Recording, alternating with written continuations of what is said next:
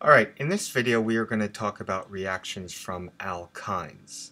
A lot of the reactions you're going to see are very similar to the alkene reactions, so let's work through some of these examples. Our first reaction we're going to talk about is hydrogenation. In this reaction we're going to be reducing an alkyne all the way to an alkane. The reagents you use to do this are H2 and some metal. The most common metals that are used to do this are palladium, platinum, or nickel. So here we have a cyclohexane ring attached with 3 carbons. Let's label those carbons 1, 2, 3. And when we run this reaction using H2 and one of these metals, you see we're going to go from an alkyne to an alkane. So we've essentially added 4 hydrogen atoms. We don't need to draw those hydrogen atoms in, but just to show exactly where they form, 2 hydrogens are added to carbon 1 of the alkyne. Another 2 hydrogens are added to carbon 2 of our alkyne. So we've now reduced our alkyne straight to an alkane. The second reduction we want to talk about is going from an alkyne to an alkene. What's important in this reaction is to understand there's 2 types of alkenes we can make. We can make cis or Z alkenes, and we can make trans or E alkenes. And the conditions to do these 2 reactions are different. To form a cis alkene, we're going to be using the reagent H2 and Lindlar's catalyst. Lindlar's catalyst is a mixture of usually lead, calcium carbonate, and quinoline, and that partially reduces the alkyne to our cis alkene. So in this example, we've added 2 hydrogens that are on the same side, are shown here. And again, remember, we don't have to show the hydrogens, but we do have to clearly indicate that our alkene is now cis. The transalkene uses a different set of reagents. You can either use lithium in ammonia or sodium in ammonia. And what this does is this will make our alkyne into a transalkene. So again, we have 3 carbons, carbon 1, 2, 3, 1, 2, 3, and now we've added 2 hydrogens. These hydrogens are on opposite sides of each other, and we have our transalkene.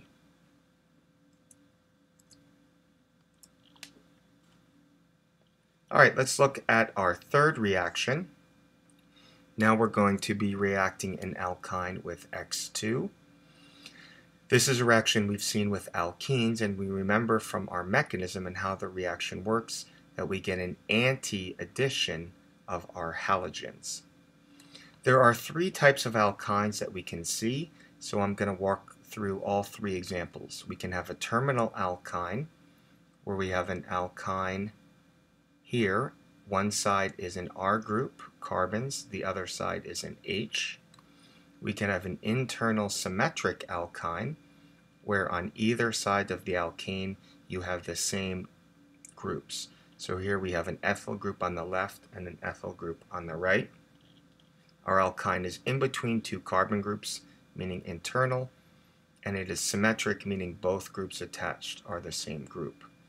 The third type of alkyne we can have is an internal alkyne, again where our alkyne is connected to carbons on both ends. This example is an asymmetric example where the groups we have on either side of the alkyne are different. Here we have a cyclohexane ring, here we have a methyl. So let's walk through this example. What's going to be important here is understanding how many equivalents we add. All right. So with our first terminal alkyne, we can add 1 equivalent of Br2. Again, we have to remember we have anti-addition. So to our carbons here, we've added 2 bromines. These bromines have to be opposite or trans to each other. If we add a second equivalent of Br2, we now add another 2 bromines across the alkene, giving us a total of 4 bromines in our example. And remember, in this example here, I've shown the H. You don't have to. Here I didn't show the H. but if you wanted to, you could write and include the H.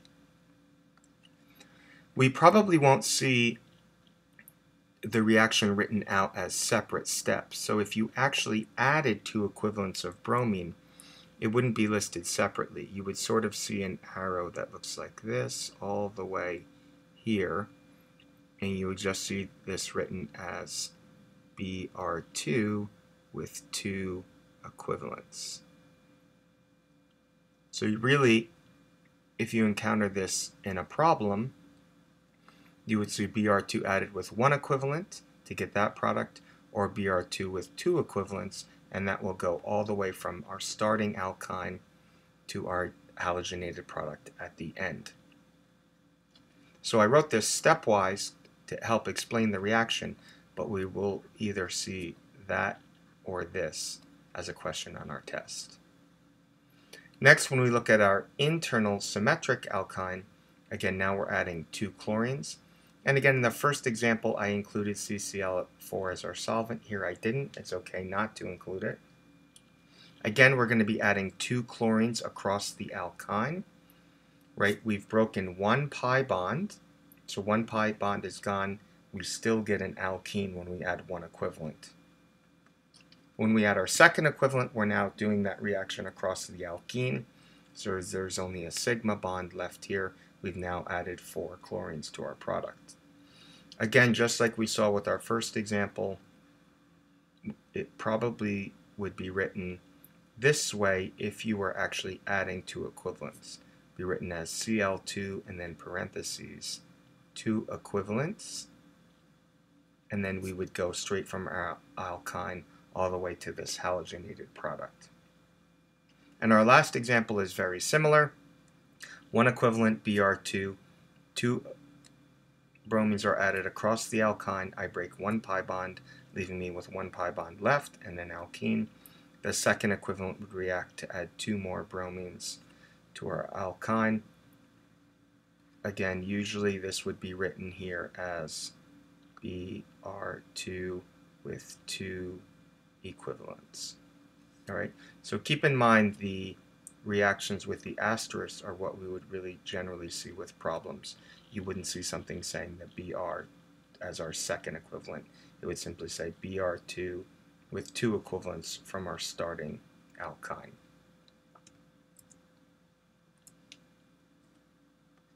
All right, let's look at our next reaction here.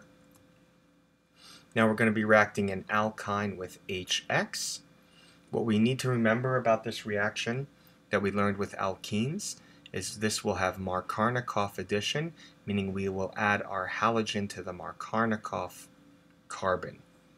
And what we're going to see is that's really only relevant when we have a terminal alkyne. So looking at our terminal alkyne example, here are the 2 carbons of our alkyne. And what we notice is the carbon on the left is connected to 1 carbon, or this cyclohexane ring, and the alkyne, the carbon on the right, is connected to our H. What that means is we clearly have a Markarnikov position, and that is the carbon of the alkyne on the left side. So when we add HBr in this example, we will be following Markarnikov's rule, adding the H to the side where there's more H's and the bromine to the side where there's less H's. What that means is we add our bromine to the carbon closest to our cyclohexane, and we add an H to the outside. So I didn't draw in this first hydrogen. Let me draw that in. Again, you don't need to show your hydrogens, but if you wanted to, we now have 2 hydrogens added here. What's interesting, when we add our second equivalent, again, we do have a Markarnikov position. So this carbon from our alkene is the Markarnikov carbon. So again, when we add HBr, we'll be adding our H to the right side where there's more H's and the bromine to this side where there's less. So the 2 bromines get added to this same carbon, and our H's have been added to the other carbon. Just as we saw with our previous example, it probably wouldn't be written to show 1 equivalent followed by a second. How this would be written is you would start with your alkyne, and you would just write HBr as 2 equivalents. We know that goes through this intermediate, but our final product is this product at the end. Let's look at the example when we have an internal symmetric alkyne, HCl. The internal alkynes are different, and why they're different is there is no Markovnikov position. These carbons here have no hydrogens, they're both connected to carbons, so there is no Markovnikov position. When your alkyne is symmetric, you're going to add an H to one side and a chlorine to the other. But because it's symmetric, it doesn't matter which side you pick. So when you add one equivalent, you'll add an H to one side, a chlorine to the other. Here I chose a chlorine on the left side. I could have easily put the chlorine on the right side. That would give me exactly the same product, just flipped 180 degrees. Now, as we add our second equivalent, we do have a Markovnikov carbon. That is the carbon on the left. This carbon of the alkene has no hydrogens attached to it. The carbon on the right has one hydrogen. So that is our Markovnikov position. So as we use the second equivalent of HCl, again we're going to add the chlorine to the side, the Markovnikov position, which is in this case the carbon on the left. So that again the two chlorines are now added to the same carbon, and the hydrogens are added to the same carbon as well. And just as we've seen before, it probably would be written as HCl with 2 equivalents, and that would get us our product shown here. Things become a little more complicated when we have an internal alkyne that is asymmetric. That means that the two groups on either side are not equivalent. In this case, again, we do not have a Markovnikov carbon. These carbons are both equally substituted. So when we add our HBr, because this is asymmetric, we actually form a 50-50 mixture of both products. These are constitutional isomers of each other. So in this case, we would have to draw 2 products instead of just 1, because this is asymmetric. So the first equivalent would form 2 products. When we continue this reaction, if we added our second equivalent, now we do have a Markovnikov carbon shown in red. Right? The carbon shown in black has added a hydrogen for the top product. For the bottom product, the hydrogen was on the left side, and the Markovnikov carbon is on the right.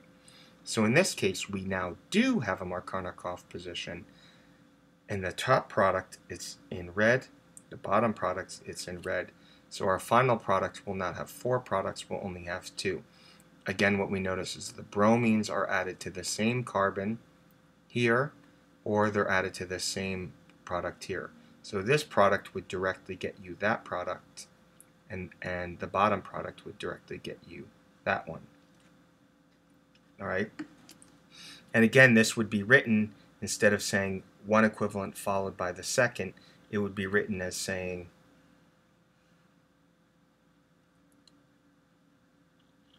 HBr with 2 equivalents. And then you would have to again now write 2 products. The 2 bromines can be attached to the carbon on the left, the 2 bromines can be attached to the carbon on the right, and you would need to write both products.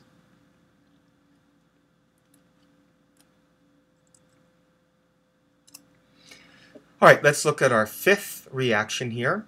This is acid catalyzed hydration. Alright, and in some respects with alkynes, this is harder to do just using acid. So I really view this as sort of a combination of oxymercuration and acid catalyzed hydration. The reagents to run this reaction are HgSO4, H2SO4, and water. So you see we're adding acid and water, but mercury helps the reaction to proceed. So what we remember from this reaction is we have Markovnikov addition. So these conditions will add water across our double bond, and they will add OH to the Markovnikov position. In our terminal alkyne, there's our Markovnikov position. The carbon on the right has 1 hydrogen, the carbon on the left has none, so that's clearly our Markovnikov position. So if you remember, we're going to break one pi bond, add an OH to the Markovnikov side and H to the other side, leaving us with an alkene. All right. In this example, in this product, this is called an enol because it has an alkene and an alcohol. And enols are unstable. They are not the preferred form. So this molecule will undergo a process called tautomerization, which really moves the hydrogen and moves the double bond. This is something that cannot be prevented. It automatically happens. So once you form the enol, we don't have to worry about second equivalence in this example. It automatically tautomerizes where the double bond gets moved to the O. So what we see here in this example is we're now forming a ketone. So when we have a terminal alkyne, the final product we'll get is a ketone. Looking at our next example, an internal symmetric alkyne, the same reaction occurs. In this case, there is no Markovnikov or anti-Markovnikov position. We break one pi bond, leaving the other pi bond, add an OH to either side. Because it's symmetric, it doesn't matter if you add the OH to the left or the right, you get exactly the same product. Here I've chosen to add it to the left. When you do that, again, you get an enol. That enol is unstable. The double bond moves between the carbon and the oxygen. The hydrogen moves to the other side of the double bond, again getting a ketone. So again, you see our product here is a ketone in this example. And you could have added the double bond O on the left or the double bond O on the right. Those are the identical product. There's only one product. As we saw before, when our alkyne is internal and asymmetric, now we run into an issue. We don't have a Markovnikov carbon, so we're going to add an OH to both sides. When we add that OH to both sides, we get two different products. So we form these two enols. Both of these enols can tautomerize. So now in this case, we have to write the two ketones that we can get. I can form my ketone where the C double bond O is on the left carbon, and I also form the ketone where my C double bond O is on the right carbon. So in this internal asymmetric example, we have to draw two products as our major products. All right. So it's important for this reaction to understand this enol is an unstable intermediate. Tautomerization always occurs. Our final products are, in fact, ketones. All right, the next reaction I want to talk about is hydroboration. Again, remember this gives us an anti-Markovnikov addition of an OH. We're going to break a pi bond here, so we have two pi bonds. That leaves us with one pi bond, and we're going to add an OH to the anti-Markovnikov position. So here we've added an OH to the anti-Markovnikov side and H to the other side. Again, if you've noticed, we've formed an enol again. So this reaction will again undergo tautomerization.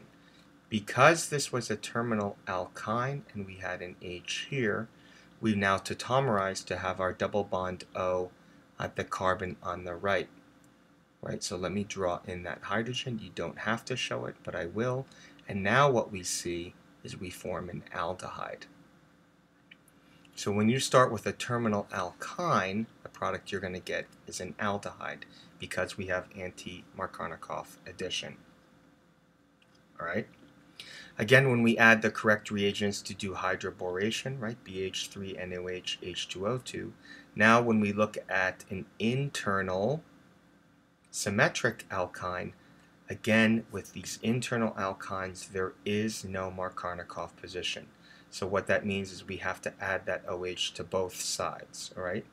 But because it's symmetric, you get the exact same product. So here I'm only showing the OH added to the left. It's also added to the right, but that's the exact same product. Again, what we see here is we have an enol. That enol will tautomerize to form a ketone. So with hydroboration, you're only going to form an aldehyde when you have a terminal alkyne. If you have an internal alkyne, There is no anti-Markovnikov position. That double bond O has to form on either one of these carbons. You will get out a ketone. Looking at the internal asymmetric example, again, there's another case. There is no Markovnikov position. We have to add the OH to both sides. In this case, because it is not symmetric, we get two products. We get out our two enols. Both of these will undergo tautomerization. And again, in this case, we will get out two products. So your final reaction will give you two products. Both of these are ketones. All right. So what you should notice from the previous example, when we do the acid catalyzed hydration, you would get out the same products. If you have an internal alkyne, whether you use hydroboration or acid catalyzed hydration, you get out the same product because there is no Markovnikov position. Only when you have a terminal alkyne can you get out an aldehyde with hydroboration.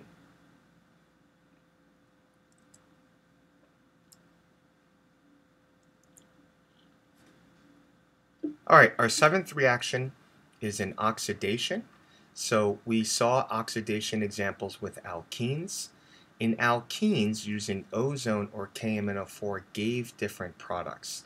That's not the case with alkynes. With alkynes, there's no difference between using ozone, and here DMS, or KMNO4. You get exactly the same product. And if you remember from the alkene reaction, we would cleave that double bond or completely, and in this case we cleave that triple bond completely. So here I have a cyclohexane with two carbons, my alkyne attached. And in this case, when you have a terminal alkyne, carbon 1 forms a carboxylic acid, C double bond OH, and carbon 2, because there's a hydrogen here, gets completely oxidized to carbon dioxide. So a terminal alkyne will give you a carboxylic acid and CO2. Here is carbon 1 and there's carbon 2.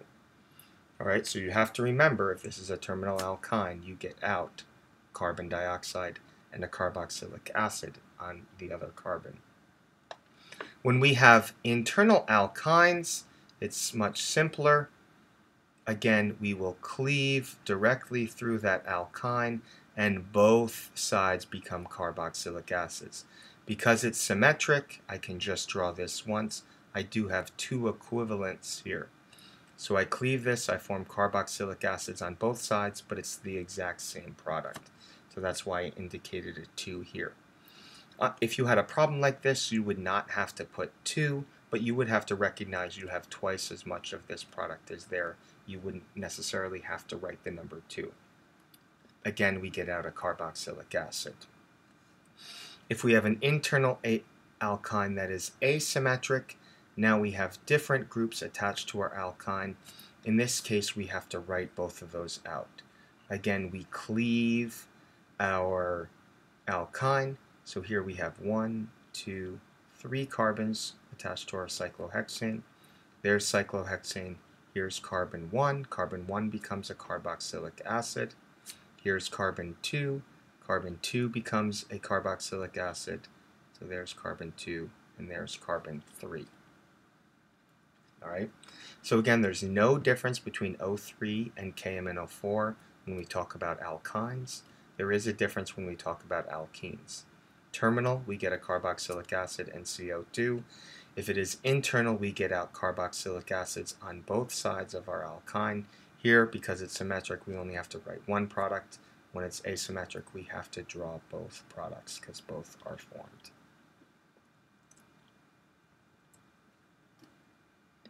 Alright, the last reaction I want to talk about with alkynes is a very, very important reaction. All of the other reactions we've talked about so far this semester are functional group transformations. We're changing from one functional group to another, from an alkyne to an alkyl halide, from an alkyne to a carboxylic acid, from an alkene to an alkyl halide. This reaction is different. Here we are forming a new carbon-carbon bond. And this is going to be important when we talk about synthesis, how we can build up molecules. All right, so this is a very important reaction, and the first reaction we're encountering where we form a new carbon-carbon bond. What's important in this reaction, to make this reaction proceed, you have to have a terminal alkyne. So we don't have any examples of internal alkynes. They will not react. What that means is that we have to have a hydrogen attached to our alkyne. And it turns out that this hydrogen, anytime you have a hydrogen attached to an sp hybridized carbon, this hydrogen is acidic. All right? And what that means is if we add a base, we can deprotonate this hydrogen to turn our alkyne into what's called an acetylide anion. And that acetylide anion is a very good nucleophile.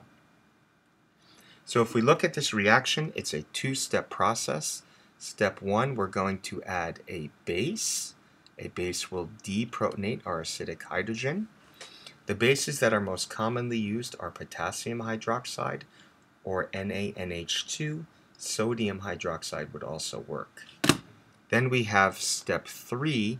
In step 3, we're going to add some alkyl halide, and that's going to be our carbon source. So if we look at our product in our reaction, let's number our carbons. Here we have our cyclohexane ring, carbon 1 and carbon 2. And then I'm going to put letters on my alkyl halide, A, B, and C. So what I want to point out is carbon B is the carbon attached to my bromine. So just looking at our product, we see what we've done is we've replaced our hydrogen with carbons, specifically the carbon that was attached to the bromine. So I'm forming a new bond from carbon 2 to carbon B. So let's label our carbons here, carbon 1, carbon 2, and here we have carbon A, carbon B, and carbon C. So the new bond we've formed is in between carbon 2 and carbon B. So there's our new bond. Carbon 2 is no longer connected to the H. Carbon B is no longer connected to bromine. 2 is now connected to B. The H is gone and the bromine is gone. And that is the product we get. So in this reaction, we have an alkyne. Our final product has an alkyne. All right? But we have now gone from a terminal alkyne into an internal, let's write that up here, to an internal alkyne. All right, so what I'd like to do is just go through this mechanism. Let's see how this reaction actually works. So in step 1, let's work with KOH. We're going to take OH minus. We'll draw the lone pairs on here. That has a negative charge. As I mentioned, this hydrogen is acidic. Now we've added a base. So what happens is our lone pair can deprotonate that hydrogen. These two electrons can move onto our carbon here. So this step is a deprotonation step. Let's draw the intermediate that's formed. Here's our cyclohexane ring. We have our carbon on our triple bond. There's the other carbon. These two electrons have now become a lone pair on my carbon atom. This carbon atom right here is nucleophilic. This species, because the carbon has a lone pair and a minus charge, is a very good nucleophile. And that's why in step 2 we add an alkyl halide. An alkyl halide is a good electrophile. And that electrophilic position is going to be the carbon that's attached to my bromine. So the second step of the mechanism, my nucleophile is going to react with an electrophile. This lone pair is going to form a new bond to the carbon that was attached to the bromine. I'm going to break the carbon-bromine bond. This is an attack step. And we've now formed our new product here. And now we've added 3 carbons to our alkyne.